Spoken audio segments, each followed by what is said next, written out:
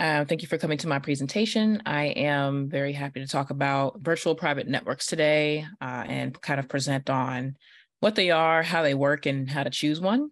Uh, Security education is kind of like my bread and butter and foundation in security work on my day-to-day. I wish I was able to give these types of talks more often, but I'm really happy to do it here today with SFPL. As she said, as they said, I am the director of engineering at the Electronic Frontier Foundation. I am on the public interest technology team in particular. So I oversee the open source projects that help secure the web that we provide for free for the general public to use to secure their traffic. I also do a little bit of mobile security research on the side. Most of it's accidental because I always come across some sort of security issue and then I end up investigating and then it becomes a whole thing. So I'm an accidental security researcher as well. And I help create security education materials with our guide, sec.eff.org or in ssd.eff.org. Our surveillance self-defense guides provide different arrangement of guides on tools and how to use them.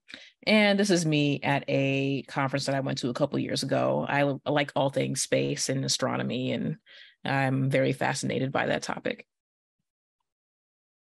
As I said, EFF's mission is to ensure that technology supports freedom, justice, and innovation for all people of the world. So we're very civil liberties focused in the internet space, and EFF has been around for a little bit over 30 years now. So today's agenda, what do VPNs do, what VPNs don't do, and how do you choose one? And then after I go over the framework of how to choose one, I will go over which one do I use question that I usually go over towards the end. And so this is what I will go over today. The definition of a VPN is a virtual private network. When you connect to a VPN, you have to send your requests through something, and that thing being a server. So the VPN server will take that request and encrypt it and then send it through to the VPN server. So your original location does go to the VPN server, and what they do is encrypt it and they send the request to whatever website you're trying to go to. And so it masks that initial IP address with theirs. So to whatever website you arrive at, the IP address will be the VPN's IP address or location. IP addresses are still very much so geolocation based, just for more context there. So a lot of people use different types of IP addresses or prefer different country servers to access certain content, but this is the general definition of a VPN.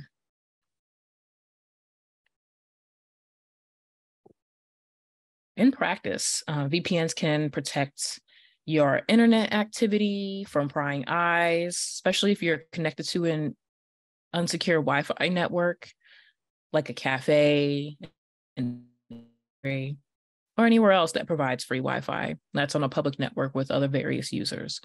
Thankfully, this issue around public Wi-Fi and internet cafes are less of a concern because most web traffic is encrypted today, thanks to a large part of the efforts at a lot of my colleagues at EFF and other organizations like Mozilla, where we pushed for encryption by default on web traffic and secure by default. So back in the day, it used to be HTTP in that URL scheme in your browser bar.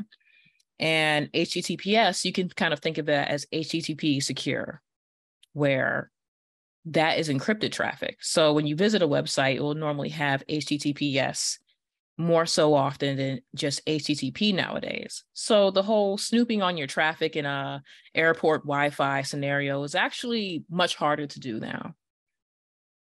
A VPN in practice can also help you circumvent internet censorship on a network that blocks certain sites or services. So censorship can be deployed in various ways. There could be websites that, your job could be blocking.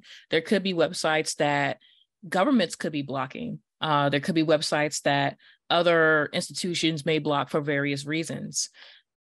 So some people may use a VPN in this case to circumvent that. So that way the traffic will be encrypted and hidden from the prying eyes of whoever's trying to see the websites to block. You can also connect to a corporate intranet in your office. So this was the original use for many years for VPNs, where you may remember you had to connect to a VPN to connect to different office websites that were on their intranet in order to use them abroad or while you were traveling or at home. So commercial VPN usage is actually much more frequent today than it used to be. But the original usage for VPNs, I would say, was way more corporate focused and accessing corporate services and networks rather than just general use VPNs. Where you can use VPNs, you can use VPNs on your desktop, PCs, your laptop. You can use VPNs on smartphones, tablets, not for the faint of heart, but you can also put VPNs on your router actually, and smart TVs and game consoles. So how do VPNs secure your traffic? So what ends up happening for a visual display of what I had described earlier, where you'll request a website, and assuming that your VPN is already turned on, it'll encrypt that information and hide that information from the router itself, from your internet service provider. They can't see this information that you're requesting, and it just sees as encrypted information going through. And the VPN will reroute your request to its server. And then if you see the little country flags at the bottom, it kind of gives an indication of the change of IP address, right? So the VPN's country flag is different. So by the time I land on https://eff.org, it'll appear as if the traffic came from this VPN server.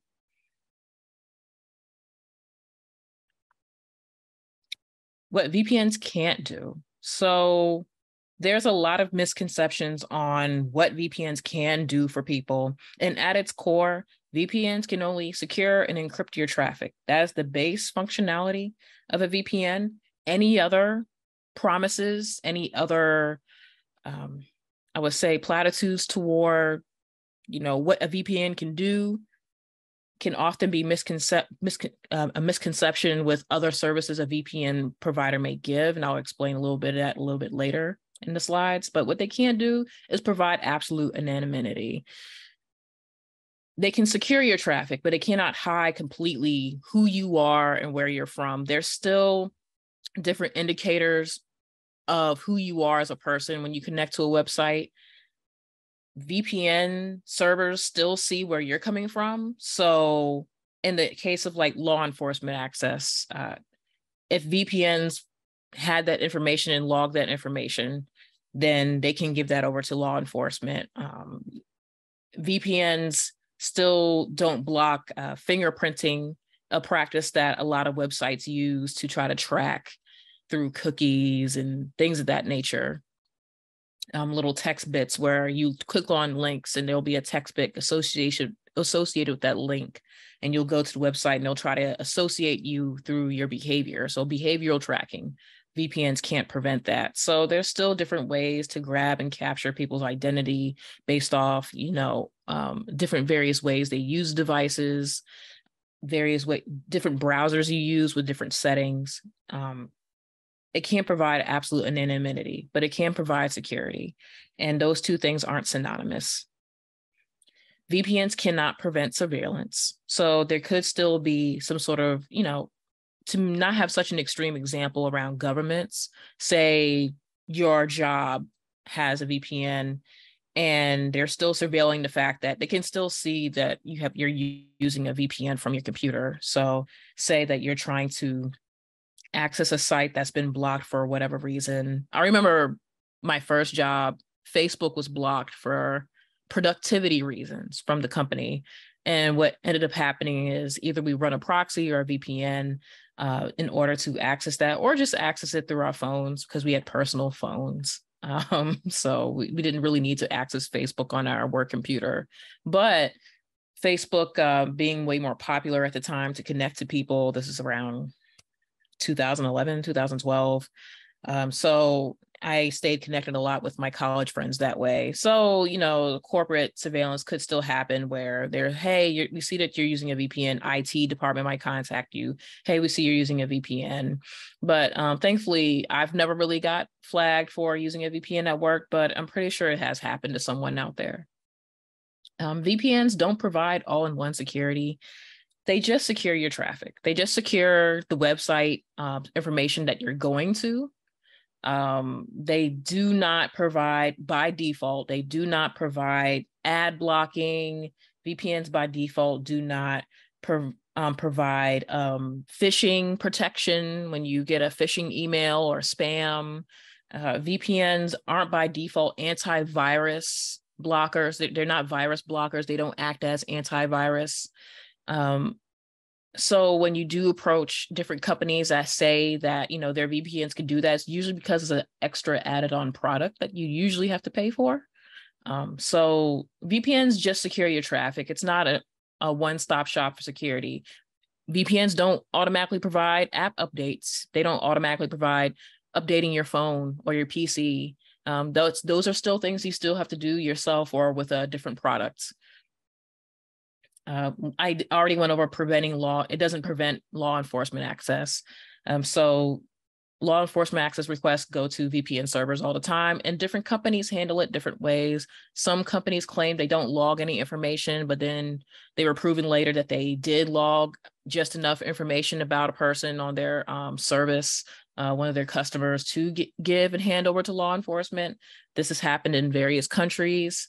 Obviously, different countries handle censorship differently. Say, the noted Great Firewall in China, where they block a lot of websites with their middleware. And a lot of people use VPNs within the country to access a lot of sites outside of the country, such as google.com and their services. But, in the case of law enforcement access, VPNs don't necessarily prevent that totally. And you usually have to look up the policy of the VPN and their history. VPNs don't guarantee speed. Some do, some don't. It kind of depends on the scenario. It depends on your router capabilities, the internet service provider's package that they gave to you, like how much speed that they have allocated to your house on your plan. So VPNs can actually slow down your traffic in some cases, especially depending on the type of VPN technology, because I'll get into it in a second. VPNs aren't just one technology, it's different protocols. And VPNs come with different iterations. They get modernized. So there's old protocols of VPNs that can actually be slower, but are more reliable. And then there's newer protocols that are used nowadays that are very fast. So it could actually speed up things because of whatever the VPN service is providing you and what is in their infrastructure as a VPN setup. So all those things kind of come together when you use a VPN, and it doesn't guarantee speed all the time. So how do you choose the right VPN for you? So this is a list of principles that at the EFF that we talk about in our guides that I usually tell people to look at before they jump and get a plan with a VPN. So what often I tell people to look at the claims. I'll get into all of this in some examples, but this is just the principles listed. VPNs practices, with their trust and transparency. Do they say that they log information? Do they say they're a logless VPN? Do they make other claims around trust and transparency? Do they have blogs dedicated to how they serve people with their VPN service? Look at their business model. How do they make money? So this can become a thing where you may ponder a free VPN, but then you have to say, why is this free? And looking at the business model, can they afford to just have a free VPN? So a lot of these cases can look a little nefarious or a little sketchy when they don't really have a clear business model. Their reputation and history is a Google away, usually. When a VPN company messes up, it hits the news. There's been several breaches that's been recorded in the past in the news, and normally you just have to type in the search bar reputation, this VPN, or breach and the VPN's name, and articles may or may not pop up. And honestly, in this case, you could say, well, this company's had too many breaches. I don't trust this one. Or you could say they had a really good response. They were fast. They told customers what happened. They told customers what to do after a breach has occurred, and they remedied the issues. And you could say they learned their lesson and they seem like a stronger company for it. That has happened. It's not impossible in the security world. A lot of people learn their lesson after they've had a big breach at their company. A lot of trust gets discarded, among their customer base, but some handle security incidents better than others. And so it would be very much known if a VPN provider had a really bad security event and they didn't respond properly. And what is their data collection practice and their privacy policy? I know no one likes to read privacy policies. It can be daunting because some people's privacy policies are a little bit more buried than others. I would say in recent practice, some companies are better than others for brevity. They'll shorten pieces of their privacy policy and then lead you to the more legal text below. But if they clearly outline, and a lot of VPNs do this now, where they clearly outline data collection and practice and what exactly that they're doing with the data, whether or not you can hold them to this, because privacy policies can change. So normally you'll get a notice though, where our privacy policy has changed. And that can be cumbersome and burdensome, that's for sure. When you get an email and you're like, well, what changed? And if they're a good one, they'll say explicitly what changed without making you read the entire privacy policy again. And if they don't do something like that, then, it's very unfortunate. So hopefully whatever VPN providers are out there are actually being transparent about what changed in their privacy policy instead of making you go through the whole thing again. The last piece is a lot of VPNs, the good ones, will at least list 2 protocols to use. This is what I talked about with older protocols for VPNs versus the more modern ones. So encryption, or the types of encryption that they use. Normally, people are offering OpenVPN or WireGuard these days. WireGuard is the new fancy kid on the block. It's a fairly younger protocol that's well tested, and a lot of bigger names use it now.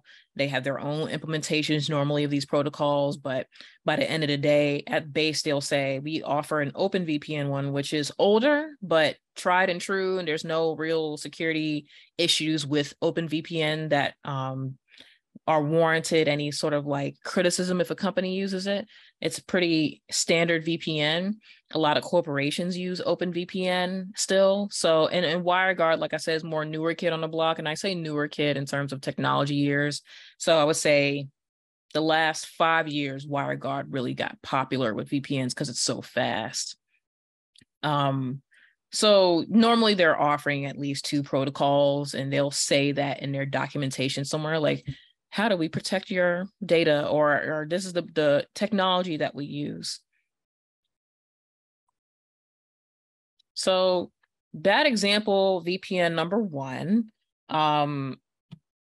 years ago, I did write about NordVPN, and the page actually doesn't exist anymore because they did amend the language. They used to use this phrase called military grade encryption. What does that even mean? I don't like language fluff when you're providing security products for people. Military grade encryption in this case is talking about classified information versus top secret information. And there is a standard encryption algorithm that you do have to use for classified information versus top secret. It's something called AES. And I won't get into the unfortunate alphabet soup that is the security world, but that's the military grade encryption that they're talking about. So this term still floats around, and it's unfortunate because honestly, if you've ever worked in government, you would know that the tools can be very archaic and old. So it's not a true reflection all the time of what our governments are using at large versus a standard that's been in place. So just in, I would say like 2020, 2021, I actually put this Politico article up that I was actually interviewed for and by the reporter, because the Pentagon just during the pandemic fixed their email security. So a lot of top secret information was just floating around in the Pentagon's emails and easily snooped on. So when you say things like military grade encryption, it's not like a true reflection of what's being offered here. And it gives the customer a false sense of, in a fluffed up sense of what encryption means. Just say the protocols that you're using and just leave it at that. In my opinion, other people may have different opinions. Like this article explains that, whatever terms help people understand security is good, but I actually don't think military grade encryption explains very well what's happening here. And also, oops, I have a typo here. My apologies. Bad VPN example number 2. And I also want to preface that even though I mentioned NordVPN as doing this as a bad practice, I am not necessarily endorsing or saying that the NordVPN is bad as a whole. I'm just saying that this was a bad practice that I had called out some years ago. They call it next generation encryption now, which, I understand that marketing needs something.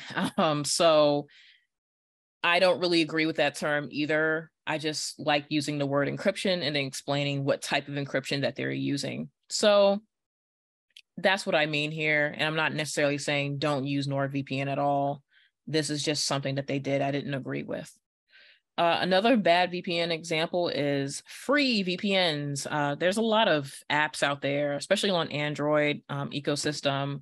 The Google Play Store was actually caught with many quote unquote free VPN apps that were actually very nefarious, malicious, in some case served malware. So I definitely don't recommend going to the App Store and just downloading any VPN that says free. Understand costs can be a thing, right? You don't necessarily want to add a new subscription. We're already very subscription heavy with our streaming services and other things that we have. So adding another subscription can be, it can add up. And so that's why these free VPN apps can be appealing. But if it just says like free VPN or, with no indication of what their business model is, it can be very sketchy. It can be something that I would raise as a red flag. So a good VPN example is blogs and explanations. So I think Cloudflare does a really good job of blogging when they've changed something, or like most good VPNs will have some sort of language or literature around their approach to how they secure people's traffic.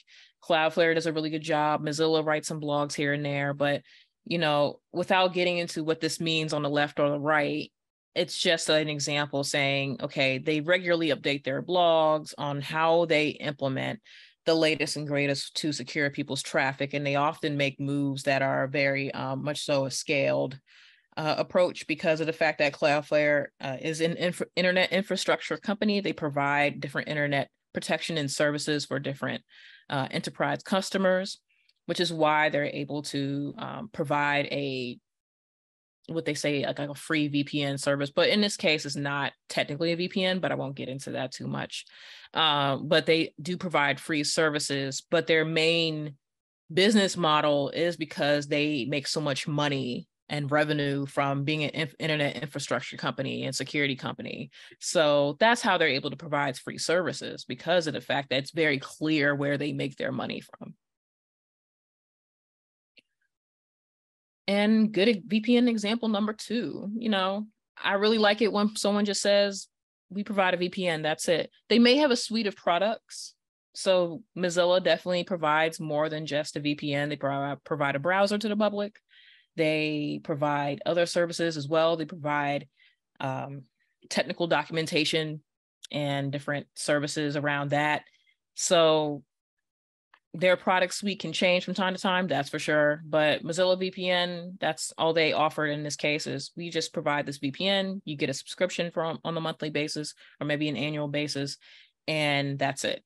Now, to the right, you'll see NordVPN. Once again, not saying that they're all bad, but NordVPN does this thing where it's like, hey, NordVPN, more than a VPN, threat protection with NordVPN at no additional cost. So these are the little things that they sprinkled into the VPN service. That's not necessarily the VPN itself. It's what they wrap up into it. So they'll provide, protection if you download a link that looks suspicious. The NordVPN service will flag it. They have a tracker blocker, an ad blocker, a URL trimmer, because there's often tracking tags at the end of URL after that question mark. There's like, if you see like a large link and it's just a bunch of things after a question mark, those are normally just marketing and tracking tags to see where you came from, or if you came from an email campaign. Some of you may be familiar with that, some of you may not. So they have a URL trimmer as well with their product that you probably download onto your PC, your laptop.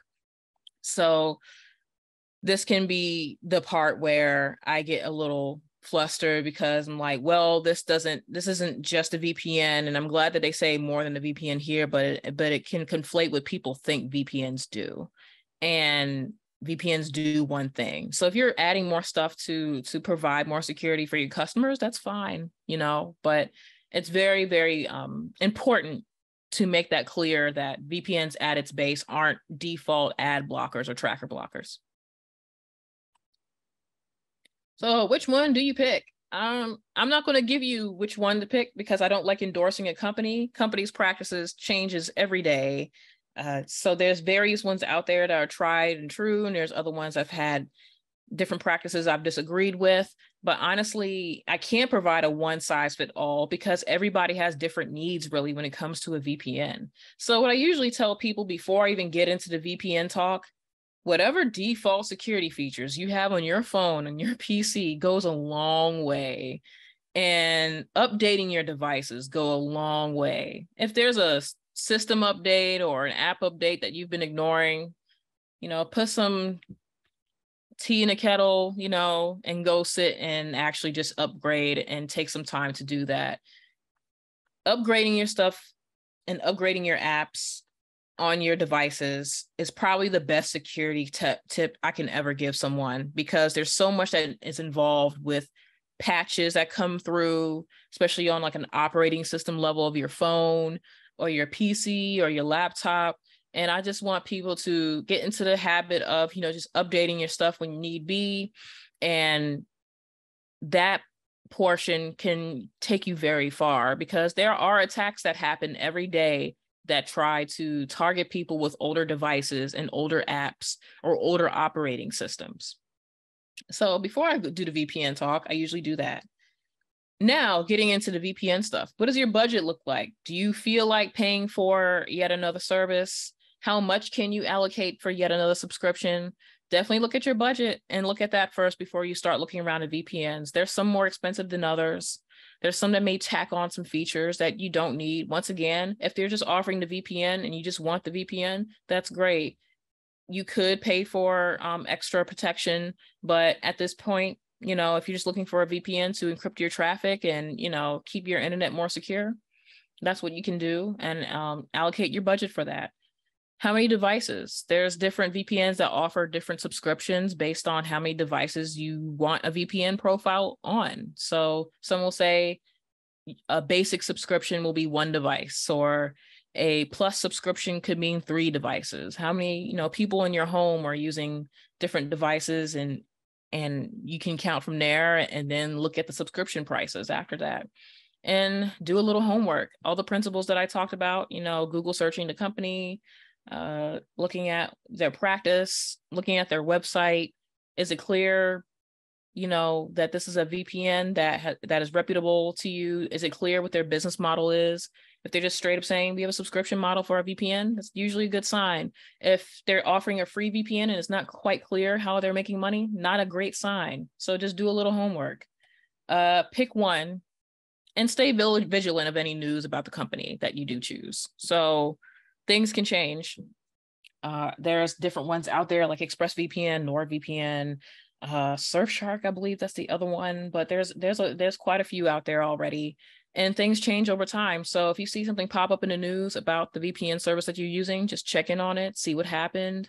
Did your VPN service even email you about the issue that you saw in the news? If not, I will contact customer support like, hey, what's going on? Haven't seen any communication from the company about this thing I've seen in the news. So, pick one, but stay vigilant, and just keep your ears out for any news about the company that could concern you. What do I like and what do I use? What do you use, Alexis? So normally when my friends and family are bugging me, like, Alexis, just install a VPN on my phone. I normally don't do that. So I do use Cloudflare's 1.1.1 app. And just, that's not technically a VPN. That's a DNS resolver, which I won't get into, but when you do make requests for websites, the IP address of the website resolves to a name, which is why we don't look up website names with their IP address of 1.6. Whatever. We look up the name of the website. So DNS resolvers do that for us. So Cloudflare offers a nice little product that encrypts that DNS request to keep even that information private. So I usually turn that on people's phones if they're asking me for something. And if they have like a laptop or something, I'll put in basic settings usually, and I'll go for that instead of installing a VPN on their device. Because one, it takes a little bit longer because you have to think about subscription models and all that. And two, I don't want to pigeonhole them into a singular VPN service and think that's like, oh, Alexis suggested this one, so this one must be reputable. And then they don't check up on it later if something happened, and then I'm held responsible for that. So I'd rather just configure basic security settings that probably aren't there on their phone or their PC before I actually recommend a VPN. And as far as basic security settings and tools, I like to direct people to this website normally. We have our own guides at ssd.eff.org, but those are getting updated right now. So I'm pointing people to this because I also contribute to the Security Planner by Consumer Reports. And it's a really nice guide, especially for different devices. And it gives a nice little walkthrough on the little security features you can turn on if you want them. It explains password managers, explains different types of tools that you could possibly use for your devices. So I send people there normally when they ask me for a particular VPN to use. And if I'm really looking for like pure anonymity, which doesn't really exist, because anytime you connect to the internet, nothing really makes you a ghost. There's always a signal of some kind that you connected to the internet. But if I'm looking for more anonymity, I use a Tor browser. And we also have guides for that on ssd.eff.org. So if you're interested in using something like that, where it's like, I really am in a situation where I need more anonymity and I really need a little bit more privacy than VPN can provide, Tor browser is usually the route I usually tell people to use. And as far as VPN servers, I use a WireGuard protocol-based VPN server that I run myself at my own risk. I would not use this VPN server for my friends and family, because that means I'm also responsible for their traffic and their data. And if my own VPN got compromised and I applied it to them, then, that's on me in many ways. I would rather for you to choose a VPN company that has a dedicated team and security team behind them with more resources, rather than going the route that I did. I just do this because, one, I'm cheap, I have a kid, and I know how to do it. And so I've done it, and I monitor that VPN server very heavily, best way I can. Doesn't mean that I am without risk though, and it could potentially be breached one day for some reason. But that is what I do, and that is usually where I point people. And thank you for listening to my talk. Questions will likely happen after this, but I also have an email, and I also encourage people to become an EFF member if you go to the donate link on that website. And also, thank you so much for listening, and I'm glad I was able to give this talk.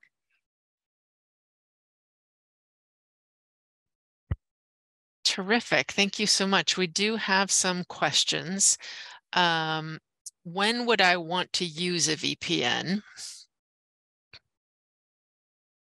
Good question. So when you would want to use a VPN, normally I tell people in situations where you feel like your data doesn't feel safe. So that could be in many different situations, like using a public Wi-Fi network, or even at home, you can use a VPN, for your networks, because honestly, there's a lot of fingerprinting and, things that websites and web browsers do a lot, and you may want to just hide your traffic in general as a good practice from your internet service provider. So you can really use a VPN whenever really you want.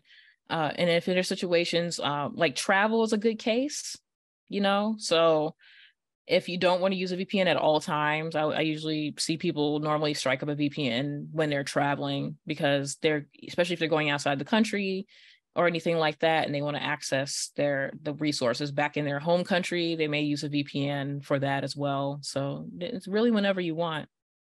All right. Does a VPN encrypt traffic at DNS level? No.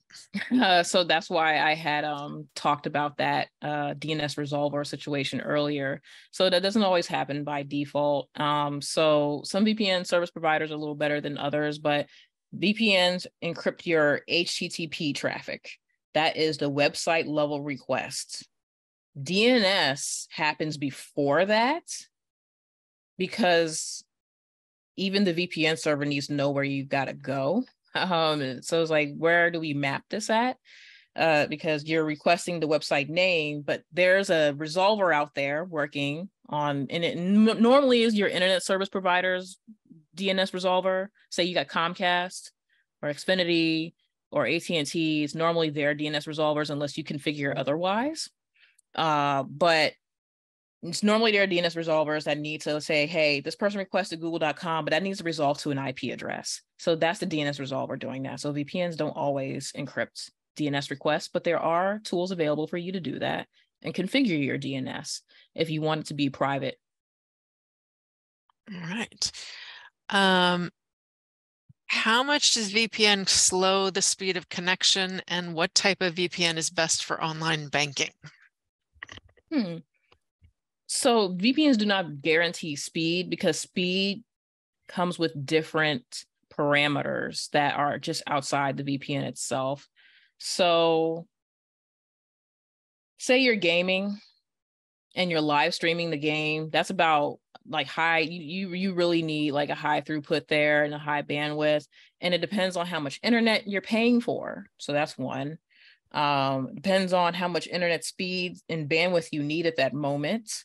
And if you're just requesting a website, you don't need much bandwidth. But if you're streaming or on a Zoom call with a bunch of different connections with a bunch of different people with their video open, that's more bandwidth, which is why normally people end up cutting off their Zoom video when things get a little shaky, because the throughput and the bandwidth is actually, the latency is pretty bad. So there's different factors, and VPNs can't guarantee speed in this case, because honestly, I don't know your home setup or your home network. What was the second question?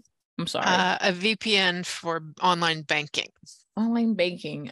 There's no specific one I would recommend just for online banking. Whatever one you're comfortable with to use that you end up choosing is probably the best one for online banking. I wish banking apps and services were a little bit better with offering account control sometimes, but as far as like VPNs, there's no particular one that's better than the other for banking services. Okay. And that kind of leads into the next question. Do you have any comment on VPNs that are included with accounts, such as with your internet service provider or paid Google accounts? What do I want to say about those? That some companies that offer VPNs along with, the service that you're providing them, it's really a matter of how they're running this VPN. Are they providing some sort of VPN service where it's coupled with their infrastructure normally? And are they making it clear what happens with your information with this VPN service? I don't really know any of them out there off the top of my head that's been so reputable that I would recommend them. Like even Google VPN with people's services has come up as like not as private as they say. So it can vary on what services that they use and what they as a practice. Anybody who's not a VPN company or a VPN service themselves and they're packaging things in, I normally have to have a little bit more scrutiny because I'm like, well, originally ISPs, they collect information on us. They do marketing based off whatever websites that we use, which is why a lot of people use VPNs nowadays in the first place, because there is marketing information from your internet service provider that they get from the request for the websites you get to.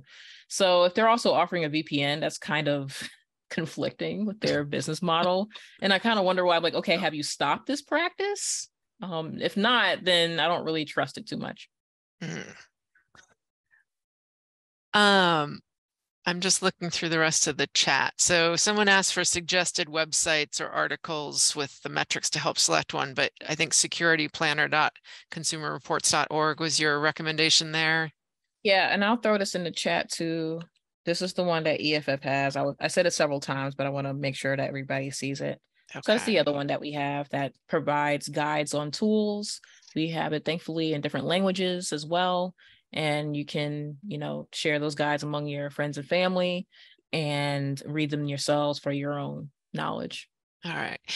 Could you help explain the difference between browsing in incognito mode versus using a VPN? So incognito mode, this is interesting because Google is actually in a $5 billion lawsuit for their incognito mode right now. If you look up the news. So incognito mode for a long time, it was a misconception that it was hiding your traffic. Incognito mode does not hide any traffic, doesn't encrypt anything by default. There is some changes now that may provide a little bit better security. But basically what incognito mode did was tell the browser to forget your history in particular, but it doesn't necessarily mean that the history is forgotten with your internet service provider. It doesn't mean that the internet history is forgotten with the website that you visited. It just means that your browser didn't save it in the history anymore. And it may have also discarded some cookies, but in some cases that wasn't even happening. So incognito mode is a very thin veil of privacy because it just says we're not using your account to do this. So say I'm using incognito mode on Google Maps on my phone, it just won't use my account and associate my search with that account in particular. But that's a very loosely thin veil because I'm using the same phone still. So they still see the traffic from my phone and my device. So it's not really that great. It doesn't provide a whole lot of security or privacy, I would say, guards for you. And hopefully it does get better. I know they've improved incognito mode. In Firefox, it's called private browsing, which they actually provide HTTPS by default in private browsing now, something that I had advocated for. And, that's nice, but it still doesn't really hide who you are, what you're doing. It just tells the browser to forget some history. So that way someone else who gets on the same browser can't see that you went to the website. All right. So if I'm shopping for a birthday present and I have a shared computer, the other person in my household won't necessarily see my search, but everybody on the back end can still see where I went. Yeah, okay. Pretty much. Let's see. Where do you get information about Tor browsers? Don't know if that's on topic. So ssd.eff.org has Tor browser guides. So I know I don't go over it in this talk because Tor is a different talk. It's a different set of information. But if you go to ssd.eff.org, we do have Tor browser guides, and we have them for various platforms like Windows, Mac, Linux. So. And I believe also Android, if I'm not mistaken, but Tor browser is also available on Android. And I think on iOS, it's still called Onion browser, if I'm not mistaken. The Onion thing is related to Tor because of the Onion router protocol that they use. So that's why it says Onion. But those guides are up there on ssd.eff.org. And I run those and I write those guides. All right. Can you please put the Tor browser that you just mentioned in the chat? And is AWS VPC basically a VPN in cloud? I don't know what any of Oh, those you're letters mean. so that is a cloud-based infrastructure product that Amazon provides. AWS is called Amazon Web Services, and so most of Amazon's outside of Prime and buying packages from them all the time, there are other really largely based business models providing internet infrastructure. So that's what AWS is. And AWS VPC, or virtual private connection. There's way too many acronyms in security, so I apologize. But basically, it's a virtual private platform that emulates an endpoint that can be encrypted and connected on an infrastructure with your company. If you're using AWS for your infrastructure, for your websites, for your servers, there's normally a VPC that you can set up and connect for your employees to connect to with these services. This is not a commercially available thing to just consumers everywhere. This is something where you're running cloud infrastructure in your company. Right. Is double factor authentication a substitute for using VPN? No. So two-factor authentication is actually a talk I actually gave for SFPL a couple years ago.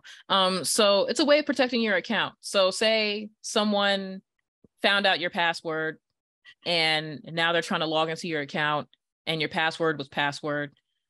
And it's like, okay, I got her, I'm logging in. And then they're met with a code that they have to put in. They also have to get that somehow. So normally you set that up various ways. You can use an authenticator app. You can use, SMS or text to get the other PIN code if you turned on two-factor authentication in your account. Different accounts you do this. Google has two-factor authentication. So if you go into the security, settings in your accounts, normally two-factor authentication will be available there for you to turn on. And it's a great bang for your buck for security, because if for some reason there is a password breach with your company, the attackers will still need that second code in order to actually break into your account. So that has something to do with account protection. It has nothing to do with securing your traffic. All right. In addition to all you wonderful people that have joined us on Zoom, we have some people in person here at the library in our learning studio. And so I'm going to unmute the learning studio and let them ask their question. Yeah, I think we had one question. I'd like to know what effect this has on your spam traffic. So VPNs themselves will have little to no effect on your spam traffic. That will probably be up to your email provider.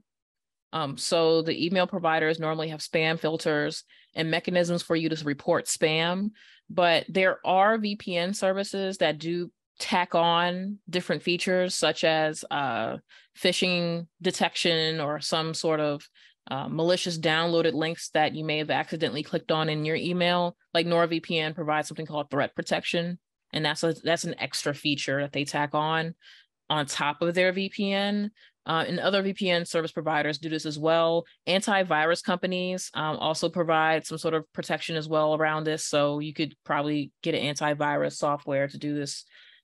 I also have beef with the antivirus software industry, because they did such a poor job over the years of not having good practice, where a lot of the times a lot of people didn't even was able to differentiate between their antivirus software because of all the pop-ups that the antivirus software had versus actual malware, actual adware, and it was very bad for a long time. I heard they're a little better, but they're thankfully like things like on Windows machines, there's built-in antivirus protection. So unfortunately with spam, VPNs will have very little effect on that. They'll likely be more so up to your email provider and how good they are in catching it. All right, it looks like a participant has a question. So Ruben, I'm gonna unmute you and see what your question is. Hi, I have a couple of questions. one is kind of practical and one is more asking about total security. So the practical one is when I travel and I go to other homes and they have their own Wi-Fi and I type in their user ID and password to get access to the Wi-Fi. Are there security concerns there? Can that person, if they were malicious, do something because I'm using their Wi-Fi network? So when multiple devices are on the same network, they can peer into each other because they're behind that wall of the router, right? They can see that there's other devices on the network and potentially talk to them. So it will take a timed and scaled attack for someone. They have to actually be targeting you in this case, probably, where, you know, you go to someone's home and they know you have a certain device and they may try to like send malicious files on the network and drop it onto your device, possibly. There could be instances where they could just see, you know, the IP address or your traffic even coming from your device. If they have some sort of, they would need more than just a router to see your traffic, though. They need actual programming software and some sort of software to actually look at all the requests coming in behind the network, though. They need all that installed first before they could even look at your traffic first. So in the case of a targeted attack like that, yes, there is possibilities because you're all on the same network. But if you're using a VPN, they actually can't snoop your traffic. So even in that case, there's like, well, this device is on the network, but I actually can't see where they're going. So in that case, a VPN will help you a lot. Okay, good. That's what I was. Also, I wanted to let you know that your talk is very practical and answers a lot of questions that are very helpful. The second question I had is, I was talking to a young cousin of mine, and he's working on chat software that has to do with a Lightning network that's on top of a Bitcoin system. And that, he says, is very secure as far as governments looking into it and blocking communications between peoples. Have you heard of that? I have not heard of that in particular. Blockchain-based networks are a little bit different in operation. And normally in most security products, when they are introduced and used, is mostly to make a defined ledger. And you can't change the information on that ledger, which is the main benefit, I would say, of blockchain, which is why Bitcoin transactions, once they're there, they're there. But it doesn't necessarily provide any other, at its base, you could build stuff on top of this that could potentially be secure, right? But at its base, blockchain just, you know, makes things immutable where, you know, if things connect to it, they can't change it. So if it's logged in that ledger, it's logged in that ledger. So I have not personally heard of that, though. But yes, blockchain networks are definitely in discussions of security often. Thank you. Mm-hmm. All right, let's go back to the Learning Studio. Okay, thank you. We have one more question. My question is concern about security. Is it there's a big umbrella under how many VPNs over the global, or in the US like 100 or 1,000? And there's a kind of like a comparison of the security of all VPN, because after I learned from your lecture that it's very difficult for ordinary people to pick a VPN. So because, as you say, different company with their different policy or whatever. So is that there's a thing that we can find out around the group, like UK compared to Japan, compared to Europe and USA, the VPN or the basis in Europe is more secure than UK. And then we have 1,000 VPN in the US. So how many have failed or closed or whatever that is? So just like a consumer report, is there some kind of information like that? Thank you. That's a good question. There's been various analyses and reports over the years on different VPNs and comparisons. So there was actually a website that did do this, but unfortunately that website was bought by a VPN company. And so now it's highly biased, and it's very unfortunate that happened to that website. There's different countries with different rules, regulations, and laws. So say EU versus US. The EU has something called the GDPR, which is their federal level data protection law. And in the US, we do not have a federal level data protection law, actually. California does. It's called the CCPA. It was enacted a few years ago, but not every state has a privacy protection law for data. But EU, you would say companies do have to adhere to that when they're handling user and customer data. But unfortunately, right now, there's not one place right now where you can find that information. There's different VPNs with more reputable, I would say, timelines than others. And usually you could see it very easily in the news, but say you'll compare a few and you'll see some operate in the US. That the whole point of a lot of VPN servers, they have servers in different areas, so they have to adhere to different laws. So most VPN companies, even though they may be US based, they have to adhere to, if they have an EU server, they have to adhere to the laws in the EU for that server in particular. Or if they have a server in Japan, they need to adhere to the laws of Japan in order to operate there and having a server there. So they actually could be filtering different data compliance with different countries in different ways. The best thing I would like to see, though, is them to have a full-scale privacy policy that is very strong and actually covers all of those countries' needs, where they don't have to pick and choose which data we want to collect here and there. I would rather for them not to minimize as much data as possible in collection and be a logless VPN, because that is possible.